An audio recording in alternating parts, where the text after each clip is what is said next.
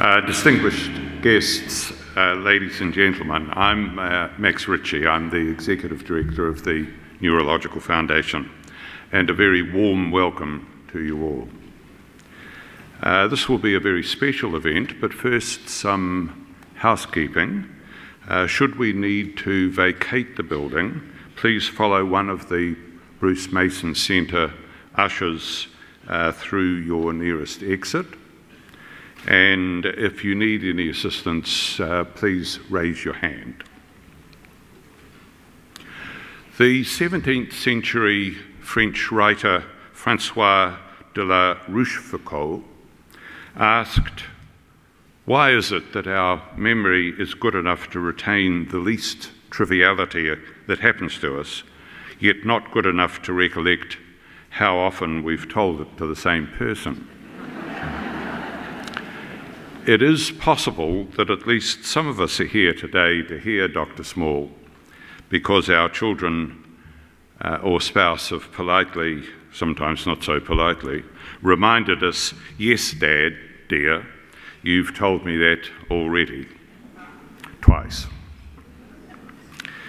Memory allows us to keep an account of our personal self. Without it, we would be lonely passengers, always travelling down an unknown road, with no idea how we got there, where we were going, or who our travelling companions were. It's no wonder then that memory loss or a diagnosis of Alzheimer's or some other type of dementia is such a frightening prospect for many people, probably for all of us. In recent years, modern social science methods have been developed to measure the concept of disease burden. The burden of disease to society is measured by premature mortality or the number of years of healthy life lost to disability. The brain disease burden to individuals, families, to society dwarfs everything else.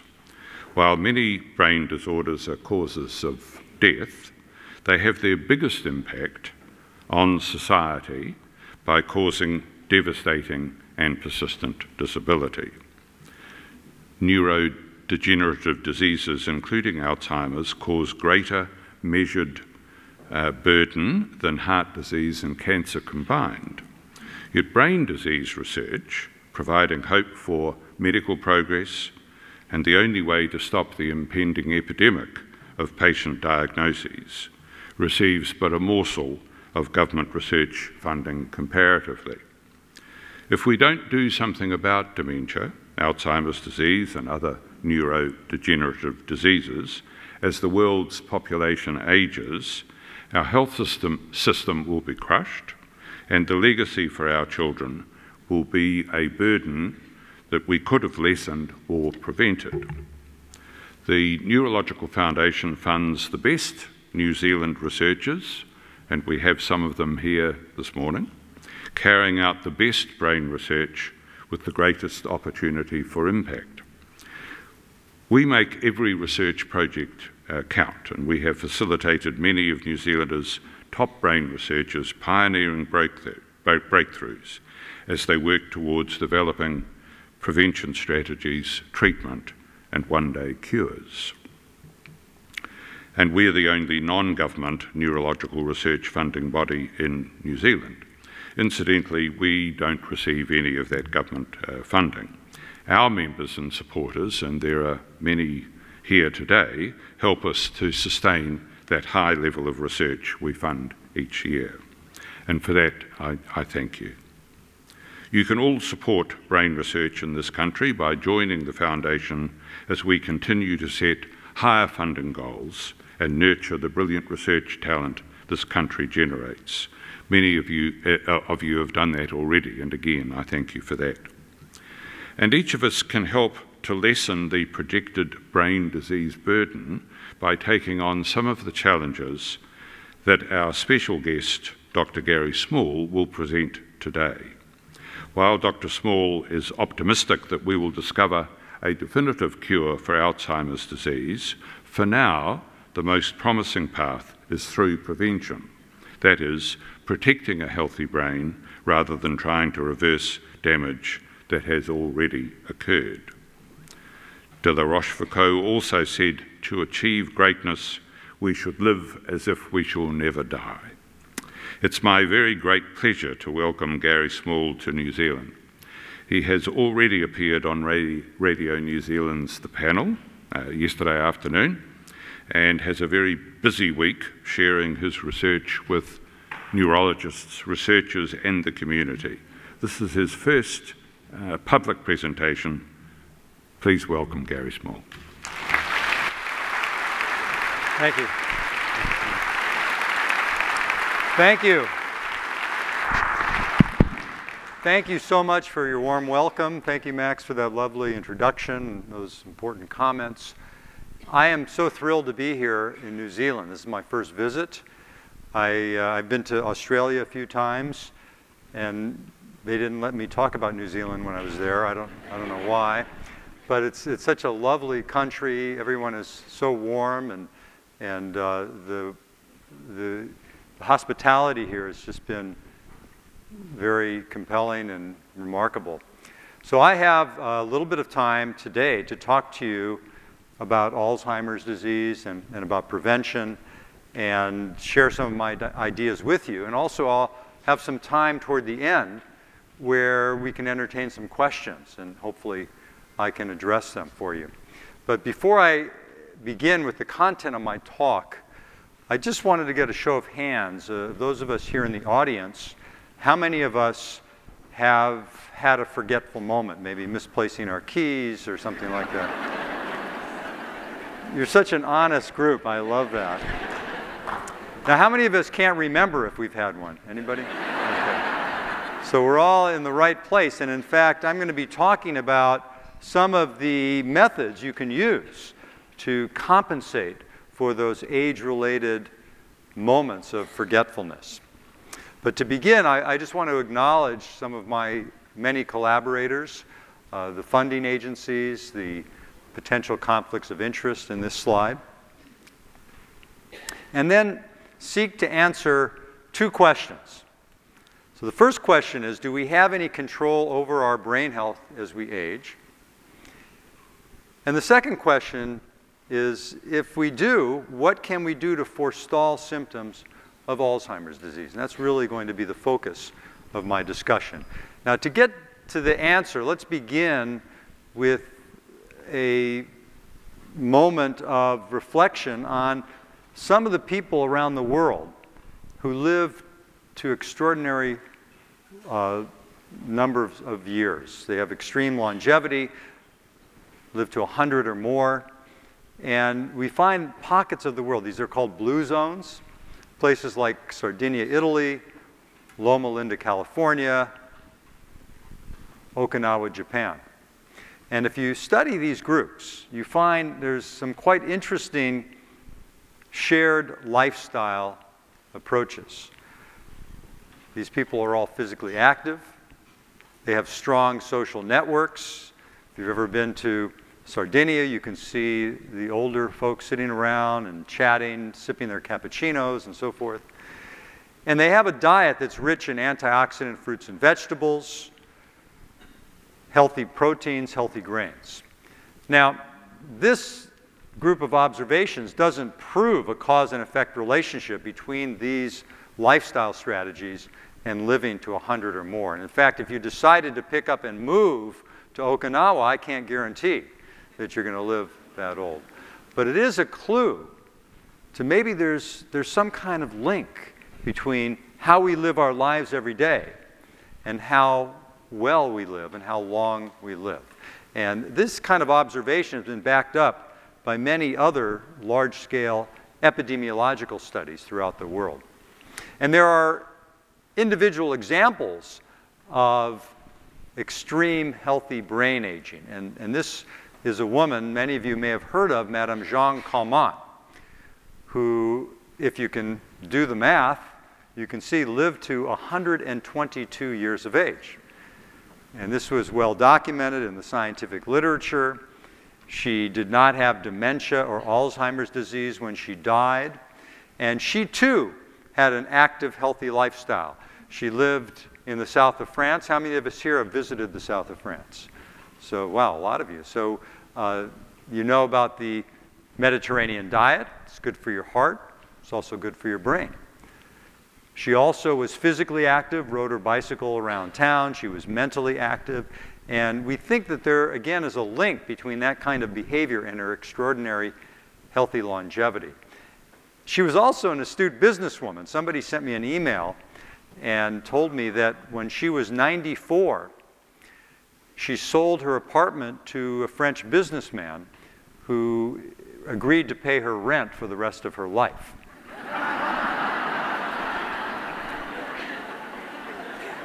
This is when she was 94. And sadly, the businessman died 10 years later. So this is the Calmont scheme of healthy aging. Now, when we think about quality longevity, because most of us want to live a long time, but we want to have quality of life throughout those years. Many people think that it's all about memory, and memory is very important. Memory defines who we are. Without our memories, we have no past, we can't plan for the future, and we can't enjoy the present. But healthy brain longevity is more than just a strong memory. We need to have a good mood. If we're anxious or depressed, that's going to distract us. We're not going to have a good memory. We need to be able to pay attention and focus. We need to be able to relax. We need to be able to reason, and we need our memory and our mood and all these features to help us with those tasks. So really, it's all these aspects of our mental health that is so critically important, and if we can preserve those abilities, then we can make the right decisions about staying healthy and living a healthy lifestyle. Now, one of the things that our group and many other scientific groups have noticed that there are some challenges in healthy aging and keeping our brains in top form. And one has to do with inflammation. Now, you've probably heard the term inflammation, and it refers to a whole system in our body that helps protect us from injury or infection. So if you sprain an ankle, you notice it gets warm, it swells, it gets red, and that's uncomfortable, but it's a good thing because it tells us that your inflammatory cells are repairing the damage. Now, a problem as we age is that that inflammatory system gets overactive. It ratchets up into high gear, and we have too much inflammation. And that's bad for our heart, it's bad for other organs, and it's especially bad for our brain. If you look very closely at an autopsy tissue of an individual who suffered from Alzheimer's disease, you can see evidence of inflammation. Little cells called activated microglia, other chemicals complement. And so what we think may be happening is that we have this heightened inflammation, and it's causing, rather than repairing damage, it's causing more damage. And many of the lifestyle strategies I'll be talking about are actually anti-inflammatory. Physical exercise, consuming omega-3 fats from fish, or getting a good night's sleep. I flew in from Los Angeles, I think it was a day or two ago, and I slept a bit on the plane, but I was a bit dazed. And last night I finally caught up on my sleep, and I know I have much greater mental clarity, much greater energy, and so just getting a good night's sleep is critically important for our brain health. Now, we hear so much about Alzheimer's disease. It's in the news, it's on our minds. Every other day there's another article, something on the internet, and it frankly is a bit confusing. One day we're telling you take vitamin E, the next day we're telling you don't take vitamin E.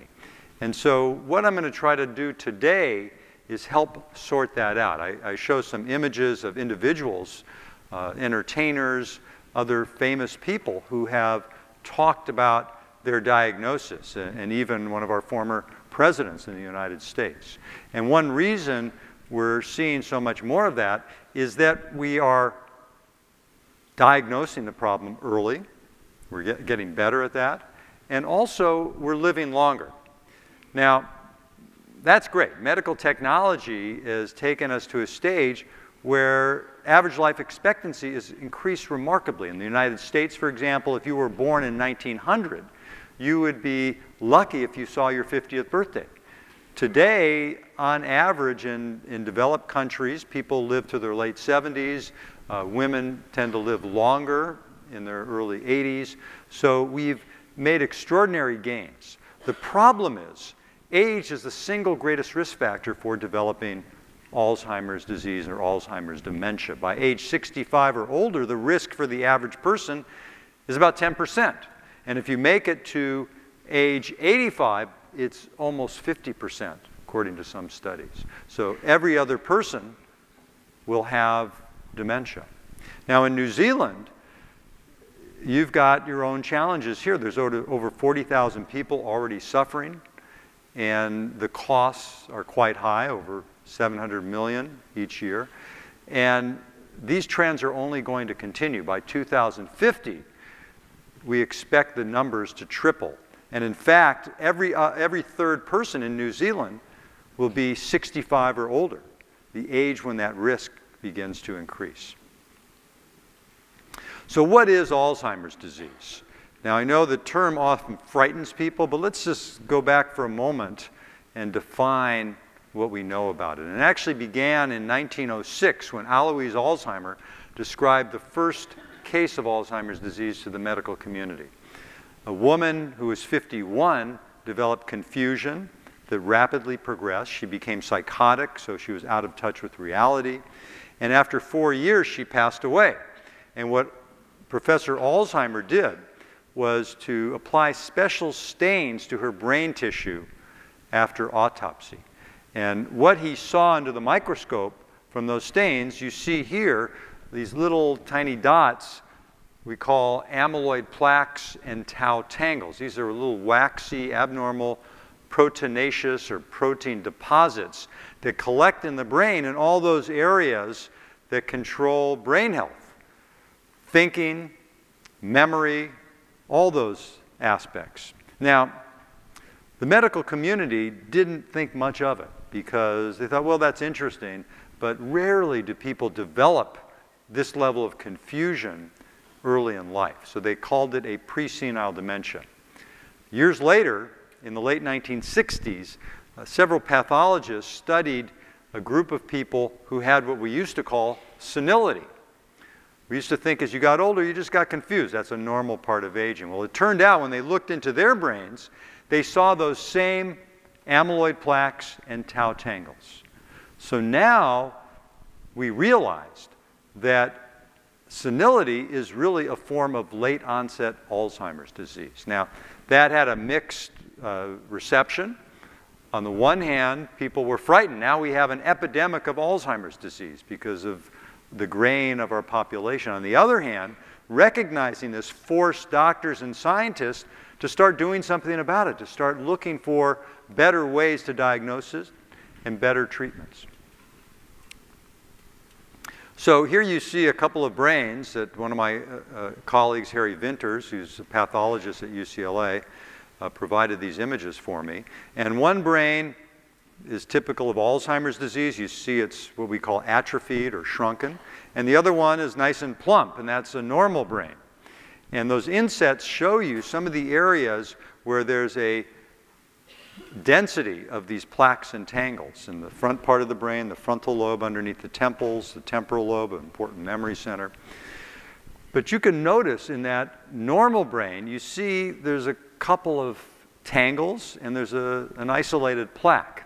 And it turns out when pathologists started studying people who died from car accidents or cancer, other causes from young ages, from 20s, 30s, 40s, and so forth, that these plaques and tangles actually build up in normal aging. All of us have them. The question is how rapidly will they build up, and at what point will we reach that threshold where it's associated with a more profound mental impairment. So to try to understand that better, our group at UCLA has done a lot of work in brain scanning or brain imaging. particularly with a technique called positron emission tomography, or PET scanning. So the way this technology works is pretty much like a Geiger counter. It measures radioactivity. And to do the experiments, we inject a radioactive dye into the vein of the patient or the research volunteer. And it's taken up by the brain, and then we put them in the scanner, and the scanner measures where the radioactivity is, where it's heightened, and where it is not present. And so what our group did, with the help of a brilliant chemist, George Barrio, was to develop a small molecule, a little dye that we could inject, that actually attached itself for the first time to these little plaques and tangles. So we could see Alzheimer's in the brain of living people for the first time. Until we developed this, you couldn't really do that until somebody went to autopsy. So this was an important development. And here you see an animation that has put together surface projections on the brain of a group of 20 of these PET scans. They're called FDDMP PET scans. And the colors, as they get warmer, that tells us that there are more plaques and tangles in the brain. Now here we're starting, these are people with normal aging, where there's very little yellow, but that yellow indicates there's already some of the disease in their brain. These people may not get dementia or symptoms for another 10, 15 years. So we're at the point now where we can see these problems early on. And that's very helpful with our research. Now, another helpful discovery is in genetics. And when I started out in this field, we had no genes for Alzheimer's disease. We had no treatments. There wasn't all that much we can do. But now we have identified genetic causes and genetic risks. Now, a genetic cause is what a specialist would call a mutation. So there's an error in the DNA, the heritable material we all carry in all of our cells. And that error, if a person has it, will cause the disease. And it means that in families that have this genetic mutation, 50% of relatives will get the disease. And it's usually at a young age. Now, fortunately, that kind of genetic Alzheimer's disease is very rare. Less than 1% of cases. But you might have read about some of this in the news, where they're doing studies on families in Colombia who have this gene, and they're trying to test them. And people will have the gene and not have symptoms, so they can find out if new drugs or injections or vaccines can prevent the disease from occurring in these people who we know definitely will get it. And if there is a family where half of people are affected around the same age, often it starts in the 50s. We saw one family, I remember from Hawaii years ago, where the average age at onset in that family was 32 years. It was really quite tragic, and it was a difficult family to deal with. Now, for most of us, that's not an issue. We have what are called genetic risks. So that means that you carry in your genetic material this risk that increases the probability you're going to get Alzheimer's disease at a slightly younger age, but it's neither necessary nor sufficient to develop the disease. So the most common one, and the one we were involved in detecting with Alan Roses and Margaret Perry-Check-Vance at Duke University, is called ApoE4, apolipoprotein E4. So this is a gene that has 3 different forms, and 20% of the population carries ApoE4. And in this room, 1 out of every 5 of us has that genetic risk. And it could be even higher, because I imagine a lot of us here have a family history of Alzheimer's. And so we find that that increases the prevalence of that gene. But even if you carry that gene, and by the way, we don't recommend people get the genetic testing for ApoE, because it doesn't give us enough information to predict what's going on. But even if you have that genetic risk, it's not a reason to give up hope. We and others have done studies that have found that people with the genetic risk, if they live a healthier lifestyle, they have less Alzheimer's in their brain. So genetics is certainly not the whole story, although it's an important part of the story, and we're studying it all the time. Now let me just pause for a moment to clarify a few terms that I'm using and I will continue to use. First, I've used the term memory. And the simple way to define memory is having two components, learning and recall. So we need to get that information into our heads, and we need to be able to retrieve it when we want it later. But I also use the term cognition or cognitive functioning. And that encompasses other mental skills like attention, language, visual spatial skills, the ability to read a map, to reason, and to think. Someone with dementia, that term refers really not just to memory loss, but any kind of cognitive loss that interferes with everyday life. So, you know, as my opening joke alluded to, we all have memory challenges, but likely for most people in this room, it's not interfering with everyday life, so we don't have dementia.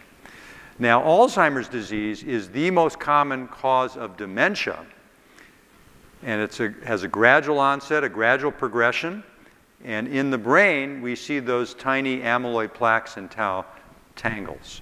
But there are many other causes of dementia. You can have a drug side effect that can cause dementia. One of the first cases of so-called Alzheimer's disease I saw when I was in my training was someone who was taking an anxiety drug, Valium. It was a number of years ago. People don't usually take that now.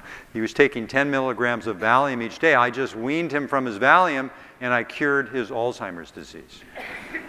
So clearly it wasn't Alzheimer's disease, but it could be medical problems. And so the doctor routinely will do a series of laboratory tests to make sure there isn't a problem like that. And sometimes even someone with Alzheimer's disease has a concurrent medical condition, and when that's treated, that helps their cognitive functioning. But there's a lot of confusion about these terms. I remember several families coming in and telling me, well, they had a diagnosis for their mother, and thank God it's not Alzheimer's, it's only dementia. Now, clearly they didn't understand that sometimes dementia can be a bad thing. I mean, you can have, even if it's not Alzheimer's, you can have small strokes in the brain, which can't be cured, but it can be managed. You can have Lewy body dementia, frontal temporal dementia, and so forth. But it's confusing, so sometimes I like this way of breaking it down. My life broken down into segments, about a third sleeping, a third working, and a third looking for things I had just a minute ago. So the most common memory complaints. Anybody want to guess what the most common is? Names, yes. Actually, when you do surveys and people are complaining about memory, 85% of the time it's names and faces. So you see the face, you recognize that, but you can't remember the name. Where you put things. Forgetting an appointment or plan, what we call prospective memory. I remember somebody, now we're also attached to our cell phones, and somebody, a friend, I'm not going to mention who it was, usually kept her cell phone in her purse when she drove. And she was driving, talking on the phone, and she reached over and she didn't find the phone in her purse, and she panicked. And she said to the person, I can't find my cell phone. Please, let me hang up and call me back. So, and there's always, the classic one is you can't find your glasses, and you walk by the mirror and you see you're wearing them on top of your head. So we can joke about this, and of course underneath the humor is a little bit of anxiety that, oh my God, what does this mean? And then there's the tip of the tongue phenomenon, where you know that word, but it just doesn't roll off the tip of your tongue. So now, fortunately, we now have methods, and I'm going to share some of them with you, to help us overcome and compensate for those normal age-related forms of forgetfulness. So when I see people in my clinic, often I draw a figure that looks something like this to try to explain to them how I understand the problem. So you have a vertical axis that represents how well your brain is working, and then the horizontal axis is age or time, and you can see there's this downward slope. So all of us are going on this downward slope at a certain rate, depending on genetics, depending on lifestyle, and depending on things we don't even understand. And there's three major stages. One is normal aging, where the forgetfulness doesn't really interfere with life and it's something we joke about. When that progresses more, then there's a condition that Ron Peterson at Mayo defined as mild cognitive impairment, or MCI. Now, in this stage, people are more forgetful, and they're working much harder to compensate. One of the symptoms I've seen in some people who were meticulously on time, they start being late. And what happens? You know, you're leaving the house and you think, did I check the doors? Where's my purse? Where did I put my keys? And so it takes time to compensate for that. Now, this condition does put somebody at risk for developing dementia. In fact, every year, people with MCI have about a 10% risk of developing dementia, so that after 5 years, 50% of them will have dementia. And again, dementia is when their compensation breaks down and they need help from others. Now, this is a photograph my wife took of me and her 104-year-old grandmother, Grandma Ollie. So, in the interest of disclosure, let me just say that I was not injecting myself with anabolic steroids. Grandma Ollie was a very short woman, and in fact, she got shorter as she aged. She developed osteoporosis, which is brittle bones, and it leads to compression fractures of the spine, which is why she tended to shrink. And one reason she developed that is that she did not take estrogen after menopause. And there's been a lot of research looking at the connection between estrogen and brain health in older women. And in fact, many years ago, a study found that women who took postmenopausal hormone replacement therapy had a lower risk for developing dementia. That led to clinical trials where doctors randomized older women to either estrogen or a placebo. And what they found when they did that, the estrogen didn't seem to help. In fact, the women over 65, it seemed to accelerate their cognitive decline. And estrogen, like other interventions, what we're finding is that the timing is very important. Early on, around perimenopause, it may be helpful, but later on, it may actually not be good for an older brain. So now Grandma Ollie, without her estrogen, she did very well. I mean, she was living in a 3-flight walk-up apartment in the Upper West Side of New York City, so she was getting lots of exercise. She was mentally quite active. She was always on the phone, talking to people. If you forgot her birthday, you'd hear about it, trust me. And so even though she could be a little annoying, she was very socially engaged, which is another predictor of brain health as we age. But even with all those great signs and her great mind, I would always worry about her when we go to visit because I knew she was at the age of risk. So I would try to sneak in a mental status exam because she'd never let me do it, you know, on my own. And I remember this visit in particular. I started out and I said, well, Grandma, how old are you right now? And she paused and said, shut up.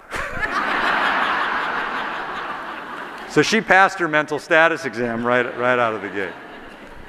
Now, unfortunately, most of us don't do that well at 104. So here's this decline curve.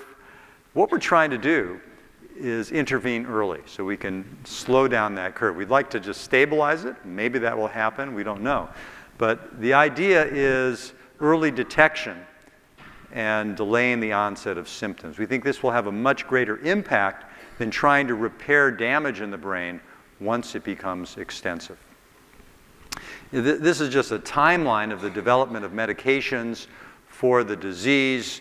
And I remember all these events. I mean, back in 1993, we had the first drug treatment for Alzheimer. It was very hard to work with. You had to give it to people four times a day. It caused liver problems. Then there was another drug that came out a few years later that was much easier to use, and several others. And these were primarily symptomatic treatments. And there's been, in the meantime, a lot of work trying to develop other drugs that have a greater impact. And so if you put somebody on placebo who has Alzheimer's dementia, you're just going to see this steady decline indicated by the white line. If you treat them with one of these drugs that are now available, I know they're probably advertised on television here and certainly in other countries around the world, drugs like donepezil or Aricept, Exelon or rivastigmine, Namenda or memantine. You can see by that amber line that it helps to some degree, but it doesn't change the slope of decline. And when that line becomes dotted, that represents when the treatment is withdrawn too early. And you see if you stop it too early, people go back to the placebo level of decline. They get worse. So these are called symptomatic medicines because they do help to some degree, not miraculously, but they help people stay at a higher level of functioning longer. What the research is now targeting are what we call disease-modifying treatments. So we can really get to the heart of the disease and do something about it. So that you see there's a change in the slope of decline, and if you stop the medicine, there's a sustained benefit. So a way of thinking about this, if you had pneumonia and you took aspirin, you'd feel better. It would treat the symptoms. You'd have less fever, you'd have less discomfort, but you'd need an antibiotic, a disease-modifying treatment to really wipe out the disease. And there have been many different approaches. I've listed some of them here. There's been a huge focus on trying to clear those little amyloid plaques out of the brain. And sadly, 99% of those drug trials have not been successful. They're still working on this approach in some of these families that have the early onset genetic form of Alzheimer's, and we'll see if it works as a prevention treatment or not. There's been some work trying to attack those tau proteins. Another area that I think is very promising, again, is anti-inflammatory treatments at the right point. They've used cholesterol-lowering drugs, even intranasal insulin spray because of the connection between diabetes and Alzheimer's. So these are all ongoing clinical trials. An example of one of these, a few years ago, we received money from the National Institutes of Health to study a common anti-inflammatory drug in people who just had normal aging, mild memory complaints, on average about 60 years of age. And after 18 months, we found that those who took the medicine had better memory, and as indicated by the yellow area on that brain, they had better brain function in the frontal lobe of the brain, an area that's involved in thinking and memory. But those people took that medicine at a certain age when it was very mild. Other studies have found that anti-inflammatory drugs like estrogen can accelerate brain aging if there's already a lot of plaque in the brain. So there's a tipping point when these drugs will be helpful. And a problem with this kind of study is that it was relatively small, and we're talking about using this in people with normal memory. Anti-inflammatory drugs have a lot of side effects. And unless we're really convinced this is something that makes sense, we don't want to prescribe that to everybody. And we're looking for safer ways to go. Now, this is what I'd like to be doing when I'm 95.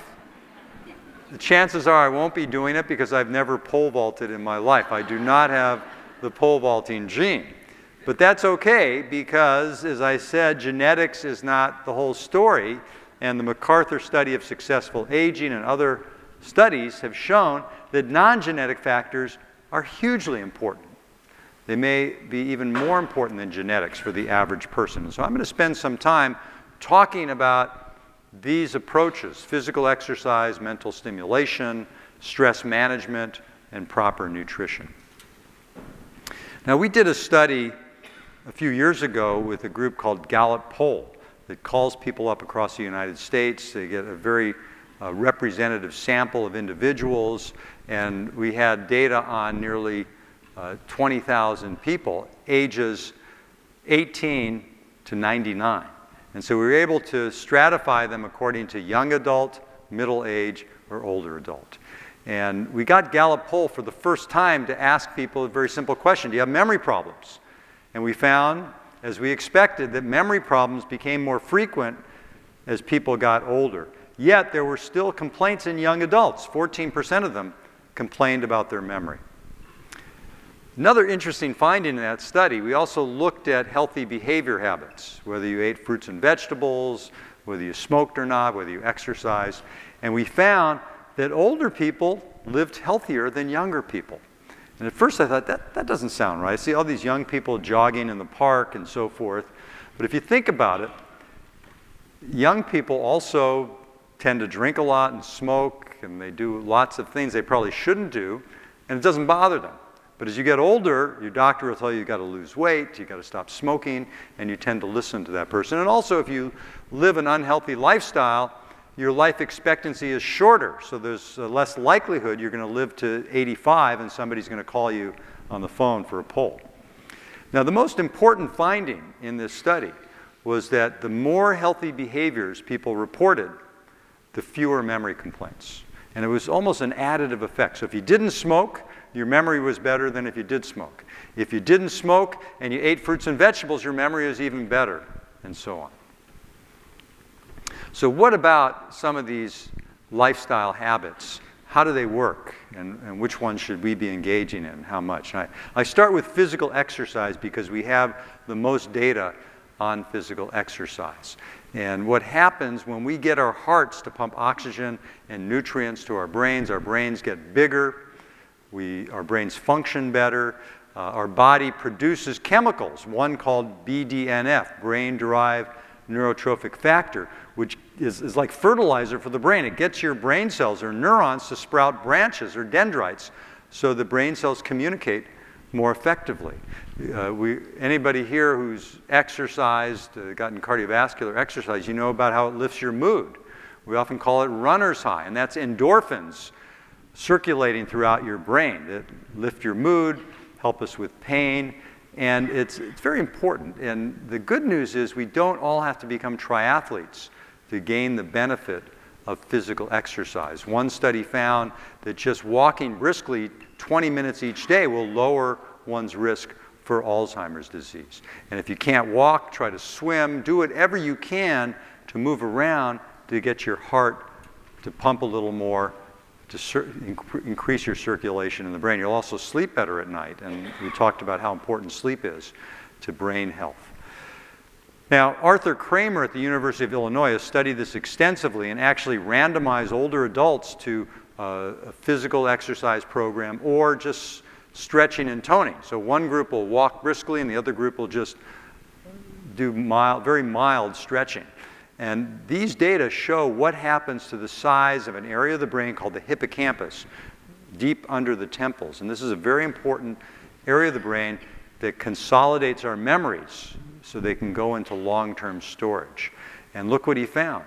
After 6 months, so the hatched line is the control group, and the solid line is the intervention group that walked. After 6 months and after a year, you can see that hippocampus growing in size. So the bottom line is a bigger brain is a better brain. So if somebody calls you a fathead, it's actually a compliment. Now, some of our junior scientists at UCLA at the Semel Institute in our Division of Geriatric Psychiatry and Longevity Center have taken this a step further. They did this study where they're plotting on the vertical axis, it says MTL, that means medial temporal lobe, which is the area of the brain where the hippocampus resides. So up on the graph means a bigger brain, low means a smaller brain. And on the horizontal axis, they just asked a simple question: how much time do you spend sitting each day? And guess what? The more time sitting, the smaller that medial temporal lobe. So a lot of people are concerned about this, and they have new workstations where they're standing and walking on treadmills and so forth, trying to not sit so much. Now, it may be that sitting is just a surrogate marker for how much you're actually exercising, but I often urge people to try to sprinkle physical activity throughout their day. And it's not just aerobic or cardiovascular conditioning. Studies have found that strength training with resistance bands or weights adds additional cognitive benefits. Now, what about mental exercise? That's kind of all in vogue. Brain fitness is a huge international market. Mental stimulation can activate our neural circuits. Many studies have found it's associated with a lower risk for Alzheimer's disease, so people who go to college or engage in lifelong learning have a lower risk. So everybody's doing puzzles and games and trying to make their brains fitter through all this activity. Now, the connection between that mental stimulation and brain health is not quite as strong from the evidence as the physical exercise evidence. So I would tell people, if you have time either to take a brisk walk or do a crossword puzzle, take the walk. And if you have even more time, try to do both of them. We're actually doing a study right now where we're taking older adults, putting them on stationary bicycles, and once they get their heart going, then we give them the memory training to see if there's a synergistic effect if you do it at the same time. Now, in terms of memory training and techniques to compensate for memory loss, there's very good evidence. We've done many studies. There have been national and international studies showing that if you can learn certain techniques, it actually can improve your cognitive performance. And a lot of these lessons and curricula are now delivered online, but there's a challenge with the whole digital media situation, particularly for the age group that's at risk for Alzheimer's, is that these people tend not to use their technology as much. And many of them come into the office and they complain about it. They say, Dr. Small, I can't remember phone numbers anymore. And they're worried about their memory. And I tell them, first, don't worry about your memory because that's going to make your memory worse. And pick and choose what you commit to memory. So you can keep those phone numbers in your smartphone and try to work on other memory techniques like learning names and faces. So we call this generation the digital immigrants who've come to the technology later in life. They're slower to adopt it. They kind of like devices that look like this, kind of old school. It's still part of our language. We talk about dialing on the phone. So it's in the media. Is Google making us stupid? If there's any digital natives in the room, I want to point out that stupid is misspelled on this magazine. So we wanted to understand this better. We wondered, well, maybe Google is making us smart, and let's see what happens to the brain when we search online. And I was particularly interested in understanding what does the brain look like the first time we search online. And so to do that study, we had to recruit people who had never searched online. And I quickly learned I couldn't recruit them online. It just wasn't going to work. So we had people like this. Congratulations, you're the last person on earth to get an email account. This was probably the hardest part of the study. Not surprisingly, these were older adults. People in the study were in their mid-60s. And we matched these digitally or internet naive people to a group that was of similar age and education who had searched online, had experience with them. And they put them in the MRI scanner and altered it in a way so that we could see brain blood flow from moment to moment. This is called functional MRI. And we had them wear these special goggles so we could show them images like a book page. We could see what their brain was doing when they read a conventional book. And then we had simulated internet search pages, and they had a little mouse at their side so they could search online. We gave them tasks, age-appropriate tasks like, find a good walking trail in Los Angeles. We didn't say, well, find a good skateboard park. I don't think many of them would be doing that. And so they were motivated to do this study. So this is a summary of what we found. The colored areas represent a composite from the computer of where the brain was working during the mental task. So when the internet naive people read the book page, you can see there was a little bit of activity in their brain represented here. When they searched online for the first time, the red indicates what their brain looked like, and it was identical. There was no difference.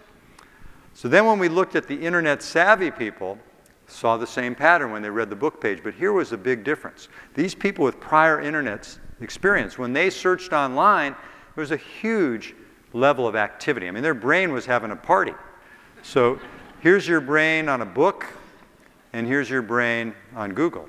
Now, we don't know if it actually made people smart, but it seemed that we could train our brains to activate more from doing this mental task. So we think what happens, if you look at brain activation on the vertical axis versus time, any new task, whether it's searching online, trying to figure out how to set the alarm on your new phone or how to set the clock in your new car, when you start out, you don't understand how to do it. And so if we measure your brain activity, there's not much going on. At some point, you figure it out, and that's when you engage those neurons. That's when there's this burst of activity, as we saw in this experiment.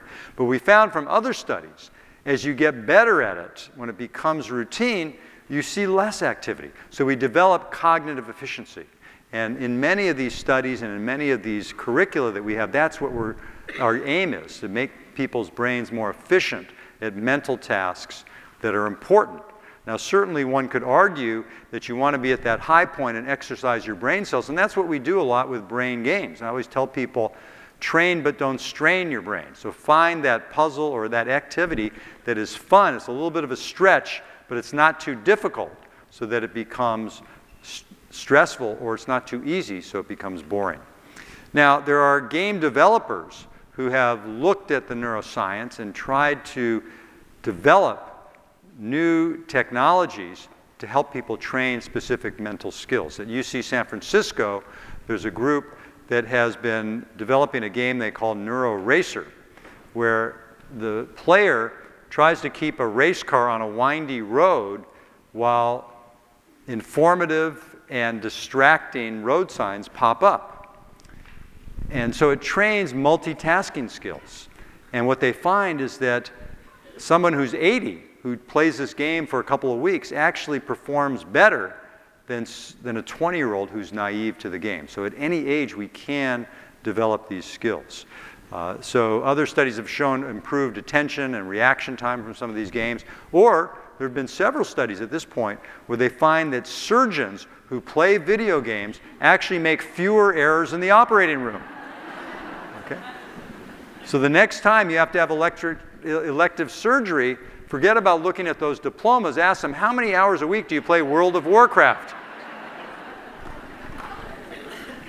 So there's this whole area of brain fitness that people are studying. We have lots of programs at UCLA, a brain boot camp, a memory maintenance program. We have memory training curricula that we've licensed all over the US. We're in 12 states now. We just secured a license in Canada, and they're coming down to visit us. And we teach these simple memory techniques and also lifestyle approaches so people can have a healthier brain. Here's some of the studies we've done. We did a 6-week program that showed significant improvement, a 2-week program that not only improved memory, but you can see from that brain PET scan composite that it had an effect on cognitive efficiency in the frontal lobe. So we can rewire our brains in just 2 weeks to make them work better. And here's a functional MRI scan that shows you a little bit of what we see. The upper images are of a 46-year-old woman who was complaining about her memory. And while she was in the scan, we did kind of a brain stress test. We gave her some memory tasks, and she tried to work at them. She didn't perform all that well. And you see her brain was really red, representing a lot of brain activity at baseline. She spent 2 weeks on one of our Healthy Brain programs. And later, after those 2 weeks, we repeated that experiment, and you can see there's very little activity, which represented much improved brain efficiency because her memory scores improved dramatically. And on verbal memory, she improved by 200%. So it is possible to get those brain wires to work better so you can lift more weight without straining yourself. And the techniques are very simple. So one of the basic techniques we call look, snap, connect. Look is a reminder to focus your attention. If you're not paying attention, you can't get that information into your memory stores. Snap is a reminder to create a mental snapshot. Use images. Our brains are really hardwired. They've evolved so that we have extraordinary visual memory. And connect is a way of making those mental snapshots meaningful. If something is meaningful, it will be memorable. So we try to apply this to practical situations. So at UCLA, we used to have a lot 3B, very complicated medical center. And whenever I'd park in lot 3B, I'd see 3 large Bs over my car. Now that, in a way, uses emotional memory because I can remember getting stung by a bee and how upsetting that was. And we always remember those emotional moments. If I parked in lot 2B, I would see William Shakespeare reciting "To be or not to be" on my car. Now, you may not want to share all your personal images with your friends, but trust me, you can be creative and it really does work. So who remembers her name? Ollie. Very good. Now, you remembered it because I showed you her name, and I probably repeated it. So rehearsal and repetition is very important for a strong memory. But if I went too quickly, you probably said, oh, well, that was Grandma, because Grandma was part of the story. So you can meet Ollie and you can look at her and you might think, well, she has kind of an owl-shaped face, or maybe she has olive-colored skin, so Olive Ollie. You meet Paul Foreman and you notice, well, he's got a receding hairline. I see his forehead, Forehead Foreman. Harry, well, he's easy, he's got a lot of hair. Lisa has a beautiful, subtle Mona Lisa smile. And then you meet Sue Bangle. She tells you she's an attorney. You notice her bangs for Bangle, and then attorney, oh goodness, she could sue me. So again, emotional memory. Now, to prove to yourself how easy this is, you can use Look, Snap, Connect for the story method. So here you're just taking each word, creating a mental image, you're doing the snap, and you're linking them together by creating a story. So I'm going to read these words to you, and silently I want you to think of a story and link up all the characters and objects in that story so you'll remember it. You ready? Beach, professor, horse, teddy bear, cigar, nun, palm tree, pasta. Maybe we'll get a volunteer in a moment to tell us their story. So now while you're stressing out about your story, let's talk about stress and how it affects risk for Alzheimer's. It actually increases stress. Animal studies have found that chronic stress leads to smaller brains and worse memory. In human studies, chronic stress can cause depression, where people get distracted, increased dementia risk. People prone to stress have a twofold increased risk for Alzheimer's. If you take a human volunteer and inject that person with cortisol, a stress hormone, you find there's temporary memory impairment. Now, the good news, it's temporary. When you take away the stress hormone, memory returns. And there's been a lot of studies showing that many different stress management techniques help memory, help mood. And Helen Lavretsky in our institute has done studies looking at telomerase. This is part of the length of the DNA, an enzyme involved in that, and it predicts how long we're going to live. So lowering stress will improve your brain health and increase your life expectancy. And these studies just show some of the areas of the brain that are altered in functioning from simple stress management exercises, from just meditation 10 minutes a day. And you know, this is something actually I've been starting to do every morning, and I use a little app. You can download these apps that give you a guided meditation experience. And I find that when I do it, I'm just much more relaxed. It lasts for quite a bit of time. And it really enriches your life, helps your memory, and helps your physical health. It can lower blood pressure and have a lot of other benefits for you. Now, nutrition is very important for brain health, and I want to make a few points about that. Number one is weight management. We have a worldwide epidemic of obesity and overweight, and those increase our risk for Alzheimer's. So trying to eat smaller meals throughout the day and even in between snacks. I often recommend combining a healthy protein with a healthy carbohydrate, because the protein will give you sustained satiety, so you won't get hungry before the next meal. The kinds of fats we eat are very important. Omega-3 fats from fish and nuts. If you don't like fish, you can sprinkle flaxseed onto your cereal. These are anti-inflammatory and protect brain health. And fish, you can grill it. That's important. If you eat fried fish, that doesn't count. Antioxidant fruits and vegetables, it's recommended that at least 5 servings a day are served. And that antioxidant effect of those colorful fruits and vegetables counteracts the wear and tear of oxidation on our cells. It destroys DNA in the cells themselves. And finally, we all love those chips and the donuts and the processed foods and refined sugars. I'm not saying you have to cut it out completely, but it's important to try to minimize that to protect our brain health, lower our risk for type 2 diabetes.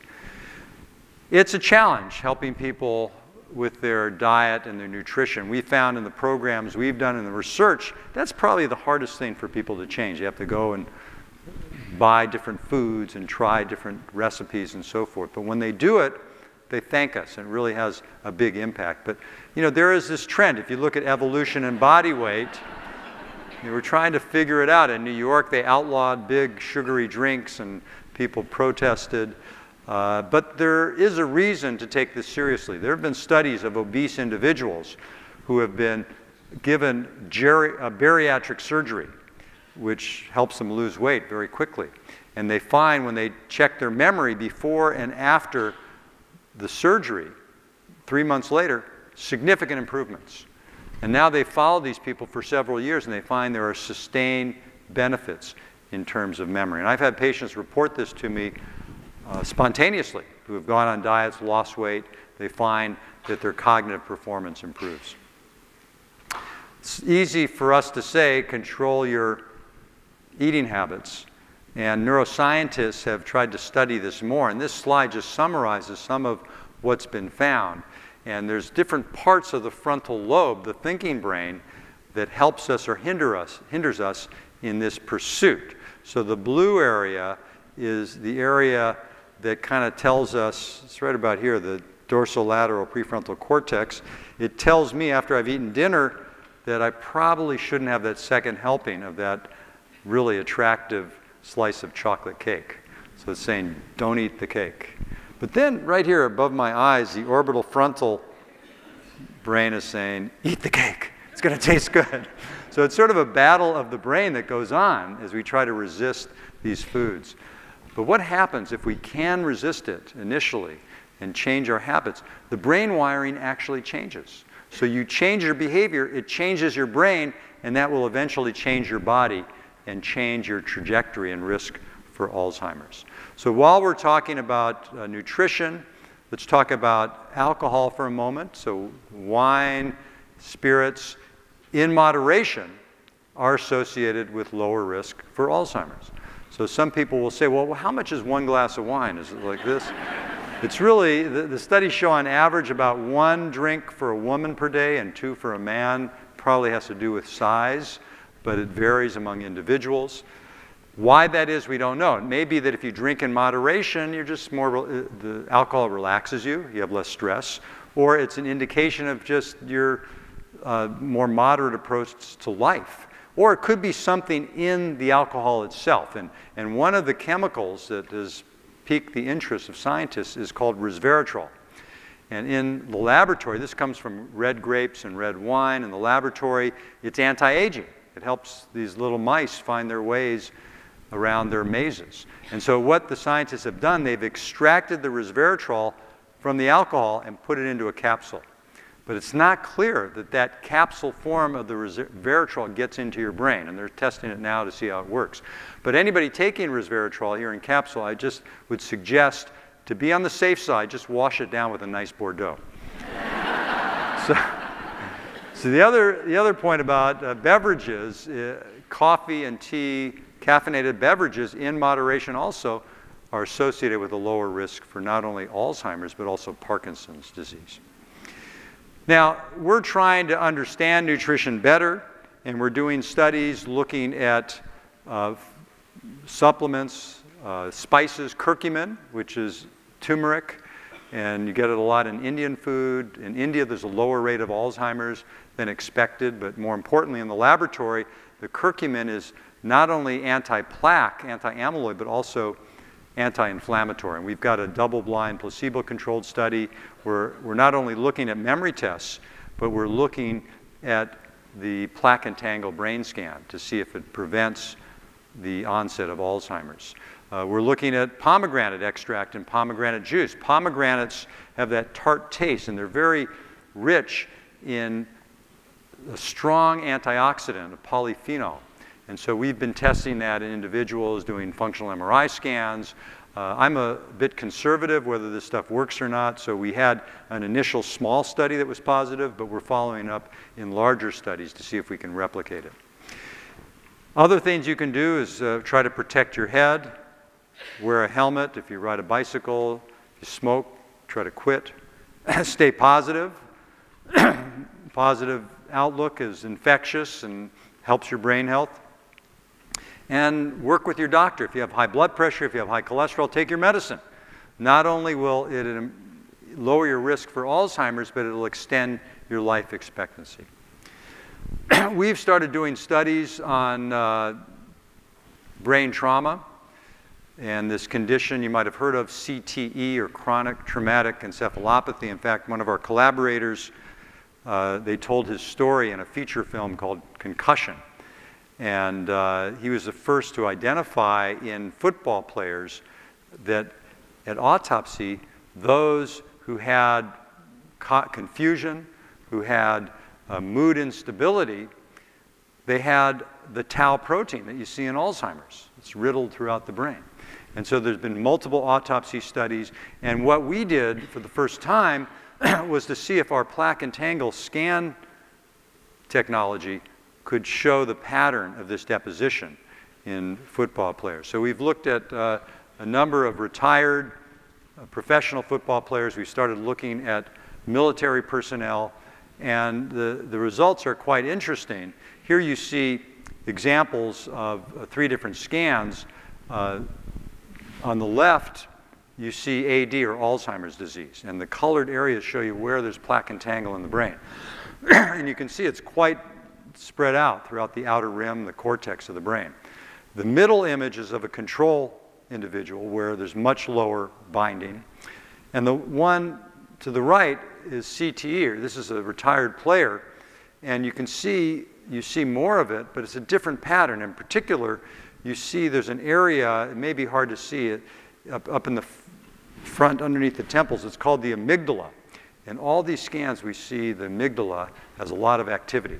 And that's interesting because that's an emotional control center of the brain. And what we find in these athletes, it's not just that they're getting confused, but they're irritable, they become suicidal, they have lots of emotional control problems. So we're continuing these studies, trying to understand this more, because we think that if we can get this technique worked out, this will be a way of identifying this kind of head trauma problem early on, where we can get people into clinical trials of innovative treatments. There's no treatment right now for this kind of problem. It also will help us differentiate Alzheimer's disease from this head trauma condition of CTE, so we can get the Alzheimer patients on the proper treatment. Now, my book, The Alzheimer's Prevention Program, uses that term prevention.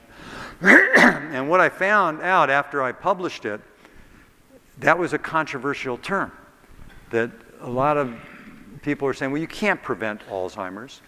You know, that's impossible. We don't have the data. But I think one of the problems was that they were using the term prevention to mean cure. And I would agree with them. We have no cure. But if we think of prevention as a more modest goal of delaying the onset of symptoms, I think we're going in that direction, and we're seeing some hope. So one way of looking at it is, if you do nothing, this is what happens to your brain. And at a certain point, you cross that line and you become demented. What we're trying to do is slow that down, so maybe you have another year or 2 or more before you cross that line. And if you died of some intercurrent illness before then, in a way you have prevented dementia. You've never experienced it in your lifetime. You know, everybody chuckles at that, and I guess I'm too much of a scientific geek to get it, but I guess maybe somebody will explain the joke to me. But so we can't, at this point, we haven't proved we could prevent Alzheimer's. It would take a Framingham-type study, you know, a decade, millions of dollars. But frankly, I don't want to wait 10 years for somebody to tell me you should be exercising, you should be eating right, because it turns out a lot of these strategies not only delay the onset of Alzheimer's, but it prevents diabetes, for example, exercise and diet. And if you look at the available evidence from epidemiological studies, you can make calculations. So here's a study, physical exercise. You know, if you do it right and you do enough of it, it will give you another 2 years dementia-free. Eating fruits and vegetables, you know, some more help. And as we saw in the Gallup study, that you could have an additive effect. The more you do, the better it is for your brain. So you can take an example of a patient. It's pretty typical. People come into my office. They don't have dementia, but they're worried about their memory. And I'll say, well, here's a guy, he's at the computer all day, watches TV, doesn't get any exercise, has a terrible diet. And I'll say, well, you got to exercise and eat right. And he'll say, well, don't you have a pill, doc? And I say, well, there's no magic pill. And finally, this guy convinced him to start exercising. So he starts walking 30 minutes every day. So with the sedentary lifestyle, this would be his trajectory for getting dementia. And if he keeps walking, he's going to gain a couple of dementia-free years, according to the epidemiological study. So now he gets excited. He's walking with a friend. He's more social. He starts changing his diet.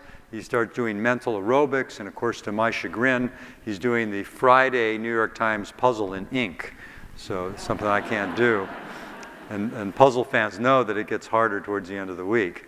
And now if you add all that up, if you assume there's an additive effect, he's going to have 4 dementia-free years, which is really an impact for the individual. And scientists have looked at this in terms of the public health impact, and they calculate the number of cases of dementia in the US and worldwide, and they look at these various modifiable risk factors, like smoking, physical inactivity, diabetes, obesity, and they calculate that if you could just reduce this by 25%, worldwide you'd have 17 million fewer cases. That's huge. So how do you get people to change? Well, we're starting it here. We're educating. Because when all of us get the fact that our behavior affects our brain, we're more inclined to do something about it. We need to create programs that are fun and easy. If I had a book, my most recent book is 2 Weeks to a Younger Brain. If I called it 2 Years to a Younger Brain, I don't think we'd sell anything. But the idea is to get people on these programs, make it easy, and give them little assessment tools as they go along so they can see the results. It's a bit like going on a diet and getting on the scale, and you see, oh my God, I lost a pound. You're more motivated to continue for the long haul, because that's really what it's about, is creating a brain-healthy lifestyle for life. So what's the future? Where do we go from here? Well, we're at UCLA. We're taking these various modifiable risk factors, and in the United States, we have an electronic medical record. And so we can go into the database of 500,000 people, and we can find out who's in a certain age, who has a risk factor, diabetes or obesity, and then we can try to recruit them for our studies to try to see if it makes a difference. And in the short run, we're looking at memory performance. We call this the UCLA Alzheimer's Prevention Project, which was funded not by the government, but by a grateful donor. And actually, we're very grateful to those donors, the Collins family. And so what we're trying to do is to see a cognitive benefit after 3 months compared to being on the wait list. But we want to follow these people over time. We want to find that it actually saves the health system money. This is when you're going to get people's attention. We've done other studies showing there is an economic cost to progressive cognitive impairment.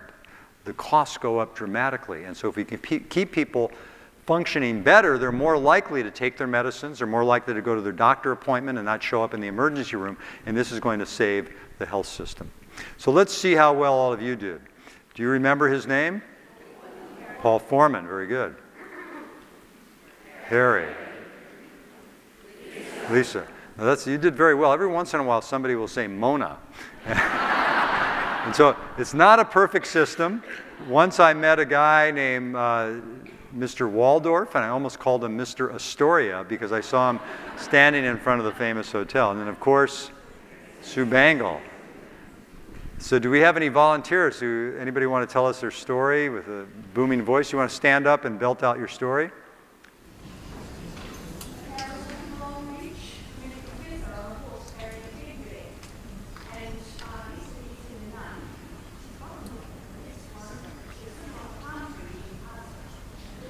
Let's give her a big hand.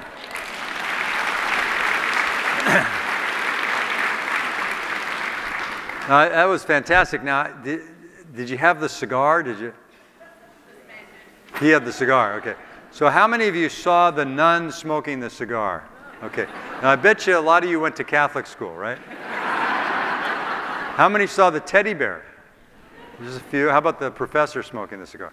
Okay, so we could probably break up into 3 groups, and you like-minded individuals saw the same image. Now, this is what we find. People have a lot of fun doing these techniques, and it really does make a difference when they apply it to their everyday life. So let me just draw a few conclusions.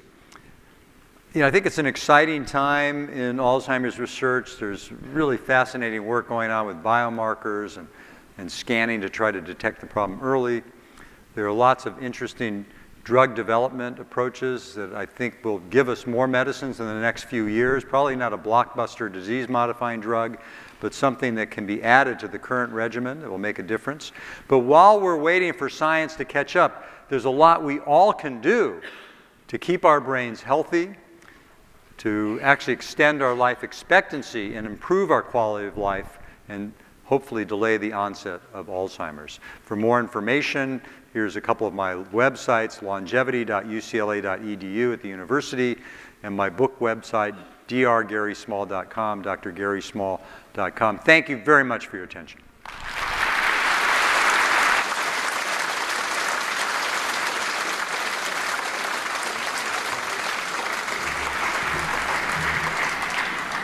Thank you, Professor Small. Absolutely outstanding, exhilarating journey that you've taken us on today. We're going to ask some questions now, and I've got 2 people with remotes. And where are we going to start? Can you put hands up, those that have got the microphones? So if you have we've got one coming down here. I'm Sue Giddens. I'm the General Manager of the Neurological Foundation, and we're so thrilled to have Dr. Small here for the week. After this, we're going to go to the Centre for Brain Research, and then we're going to Christchurch, and hopefully we'll have a full house there tomorrow as well. So we'll start asking some questions. Audrey, I think you've got one up here. Hello, yes. For Dr. Gary Small, you mentioned a memory program that you're running in many, many countries around the world, and I wondered if you were going to discuss with people in New Zealand about introducing that program here. I think that would be wonderful if we did that, and we can have conversations. What we need to do is find a group that is interested. I don't know if your foundation or the Alzheimer's Association, a lot of times we license to community hospitals, to senior centers, to nonprofit organizations, and I'd be happy to discuss this with the group here, anybody who's interested. I think it really helps a lot of people. And the good news is we don't have to translate it. So I think for Canada we may have to translate it, have to put in a few. Fabulous. Okay, next question. We've got one down here, Audrey. Could I get you to put your hand up, please, sir? Thank you.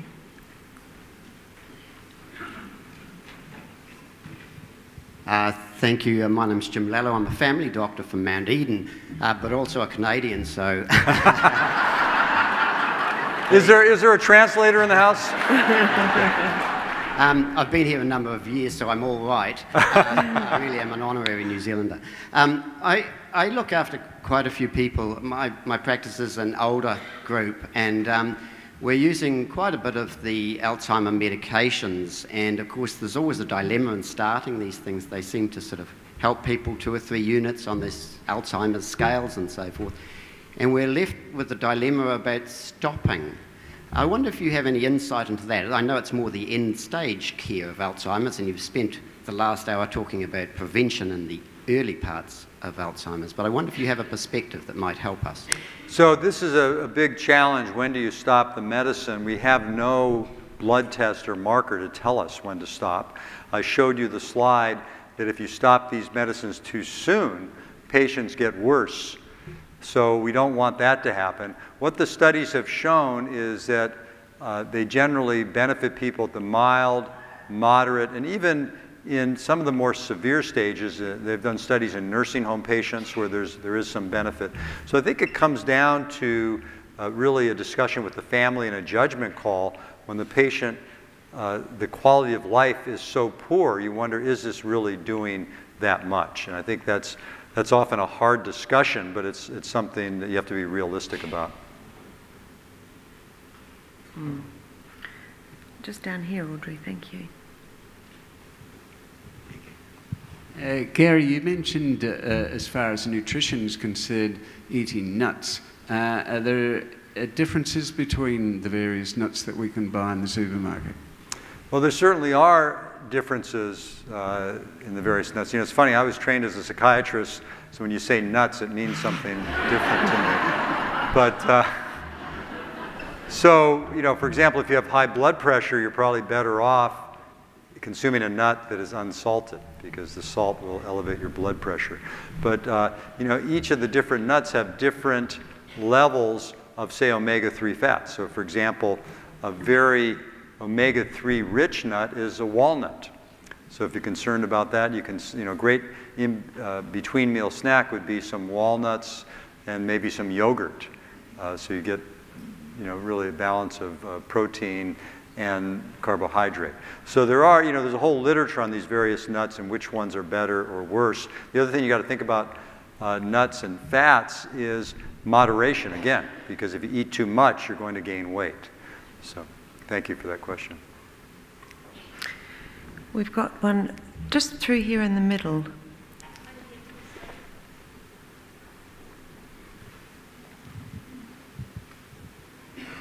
A concern about the potential relationship between those who suffer from migraines and the onset of dementia.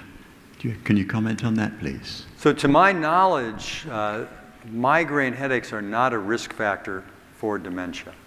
So, and I'm not sure how carefully scientists have looked at it, but it's certainly, there have been so many large-scale epidemiological studies and are often looking at different illnesses. They have found that untreated depression increases the risk for dementia, but not migraines, to my mind. There's somebody right in front there. Thank you. Thank you, Dr. Gary.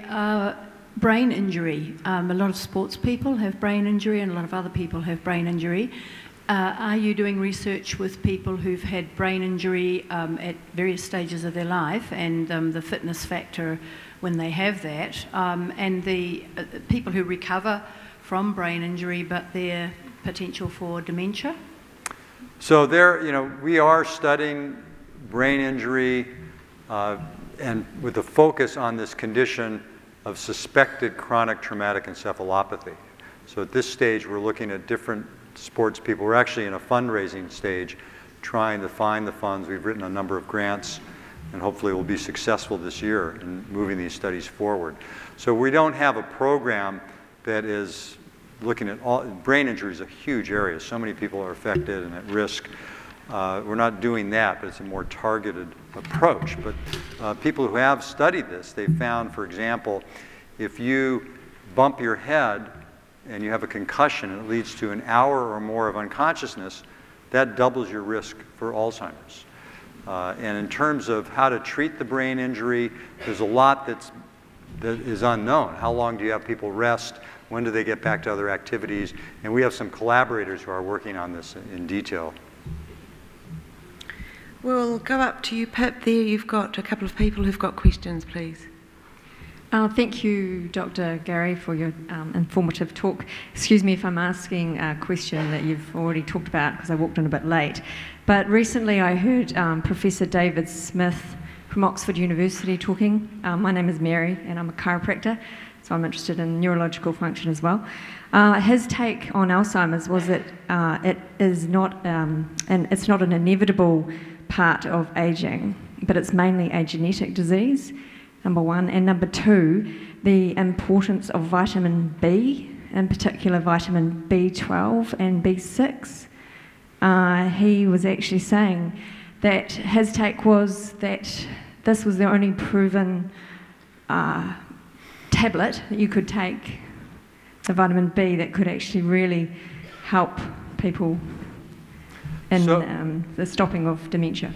So let me say, you know, I should have interrupted you because you asked me a two-part question, so you're testing my short-term memory. That's not fair. So I think the first part, he said that it's genetics. Well, I describe genetics as a component. Genetics are important for a minority of people. It causes the disease. For the rest of us, it can increase our risk. But there's a lot of studies showing that there's more than just genetics and also more than just vitamin B6 and vitamin B12. which are important. If you have a deficiency in those vitamins, that can affect your memory, and you should be treated with it. So I respectfully disagree. But, so you're a chiropractor. Can you meet me afterwards? I've got a little... Sure.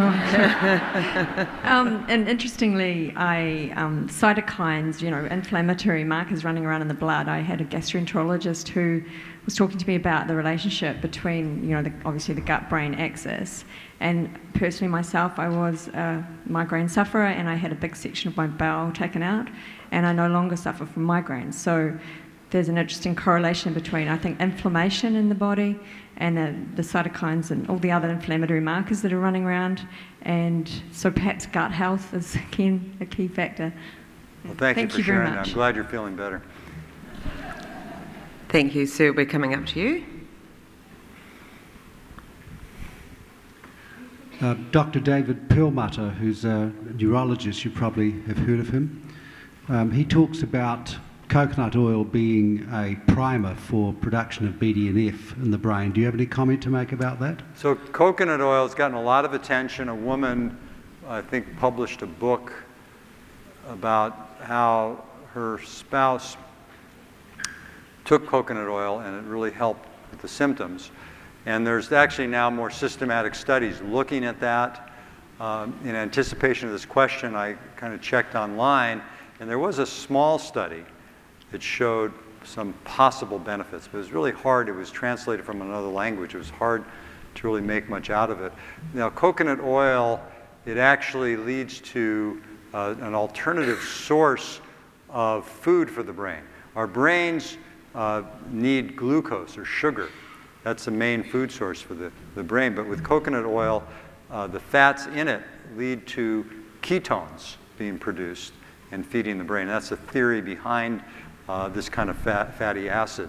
I'm a skeptic or an agnostic when it comes to these kinds of things. I think it's important to follow them up. Right now there are clinical trials showing whether it works or doesn't. One of the concerns about coconut oil, it has the kinds of fats that might not be good for heart health. So until we have more information, I'm a little conservative about it. Thank you.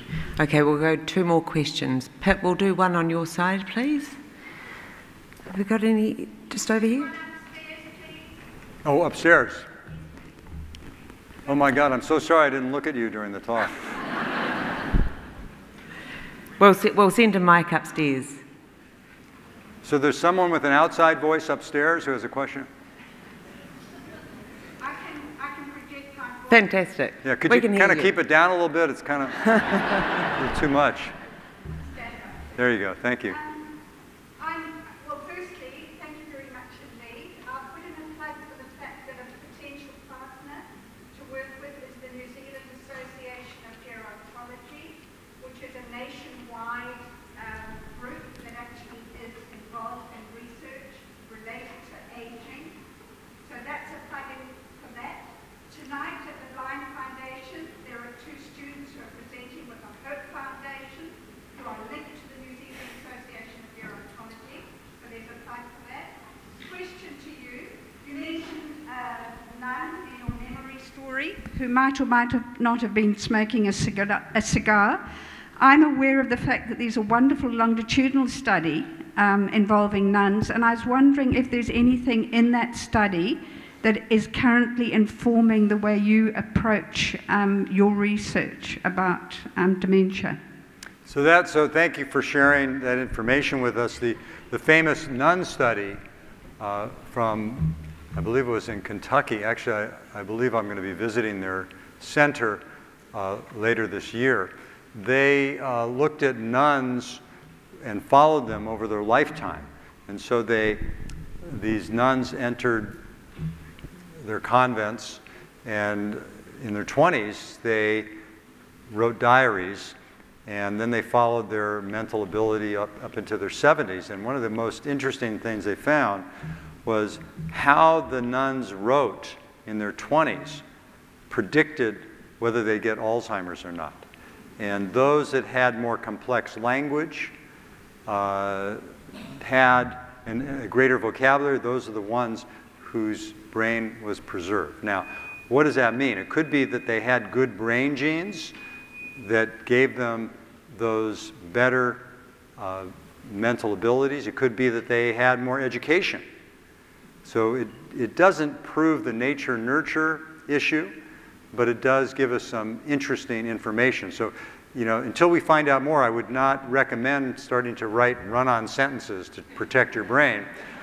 It's probably just a marker of something going on early on. Do you have one more question? One more question upstairs.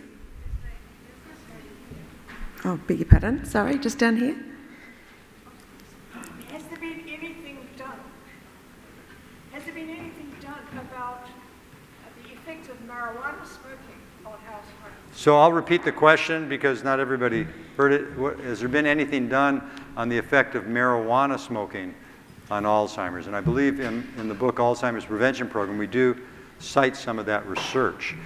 And there have been some studies, actually in our group and some other groups, they've found that in young people who use marijuana extensively, that hippocampus and medial temporal lobe is actually smaller. So that's a concern at a certain age that it may have a detrimental effect. At the other end of the spectrum, you know, we know, is marijuana legal here in New Zealand? No. Okay.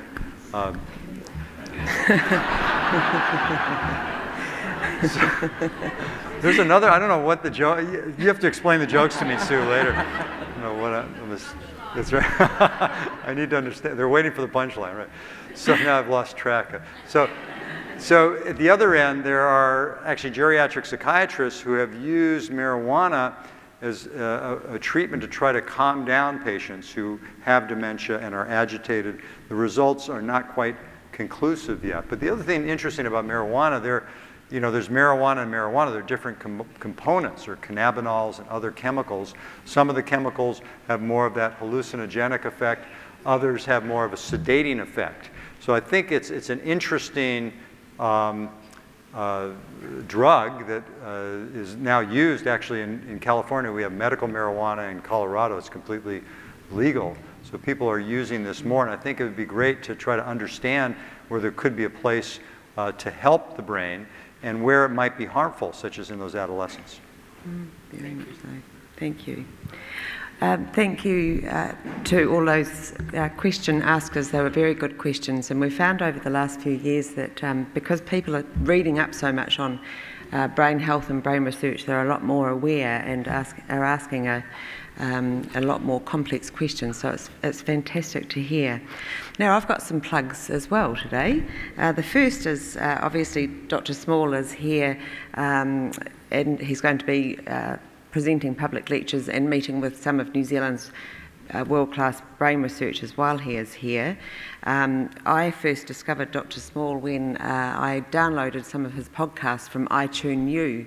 I don't know if anyone here uses the Apple app called iTunes U. It's a university that iTunes has, and so that is how Dr. Small came to be standing here today.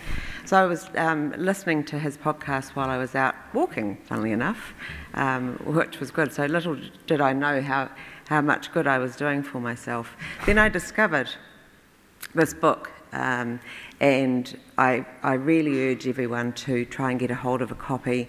I know your local libraries will stock them, but if you want to purchase them, the Women's Bookshop in Ponsonby Road has actually bought up all of the stock in New Zealand. And as a response to the many calls that we've had at the Foundation offices over the last few weeks, where can I get hold of that book?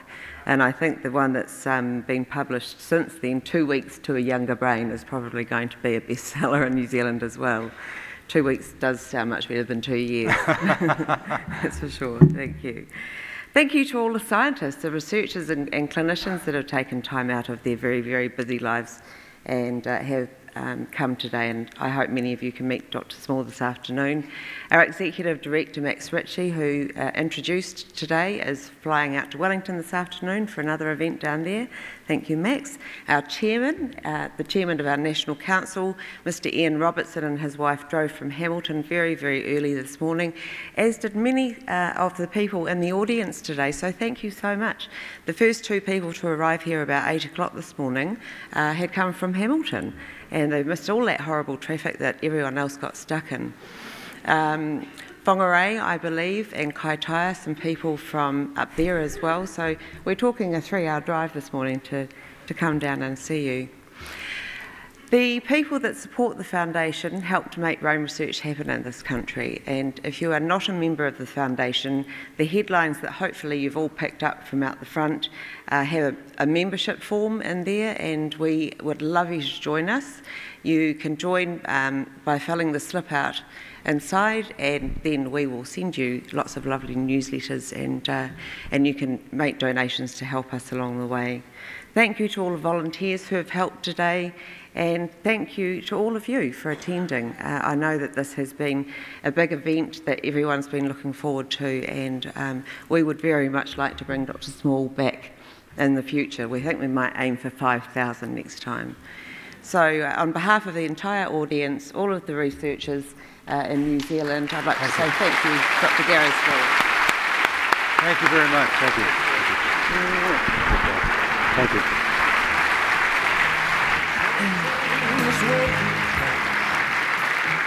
So don't forget to pick up your headlines, and there's still quite a few brochures left out there as well. So please do help yourself, and thank you everyone for coming.